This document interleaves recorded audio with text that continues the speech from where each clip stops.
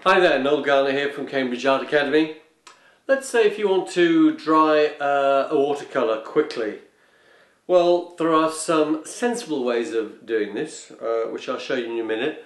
There's also some stupid ways of doing it. I'm going to show you the stupid way first. And this is not, I've got to say this, I don't recommend that you do this. And if you do it entirely on your own head, be it. What you do is you pour over methylated spirits. This is what in the UK we call methylated spirits. I don't know what it's called elsewhere. I don't even know what colour it is elsewhere. There it is a bit closer, but I can tell you what it is. It is ethanol solution, and it contains methanol, 10 to 15%. This is not gasoline, this is not turpentine, this is not white spirit, this is, do I need to go on? This is this alone. So what do you do? What do? You get your watercolour. You can see I'm not exactly using some, precious production here. You drain it off like this, and then you pour your methylated spirits on it. By the way, I should say, it's a funny thing about methylated spirits. You can pour it on your finger and light your finger, and don't do this. But your finger, well, it will burn actually if you leave it on for too long. But it's not a very hot flame. I'll just show you. Ooh, you can see that.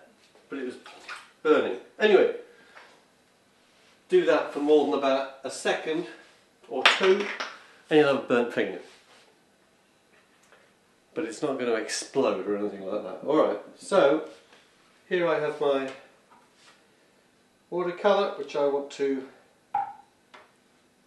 dry quickly.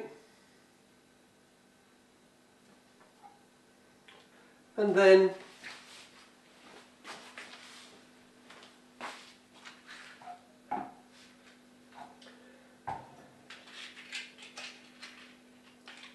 I set fire to it, like that, and you would think that it would burn the paper, wouldn't you? But it doesn't.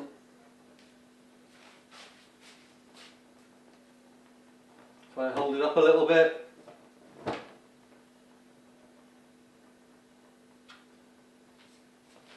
it's burning quite nicely, but it's drying off the water in the watercolour. Watercolour is beginning to burn now, so where it's dry, so I'll just blow it out. It's very easy to blow it out, and well, I won't say it's completely dry, but it's not bad. So that was a silly way of drying a watercolour. Now the more sensible way.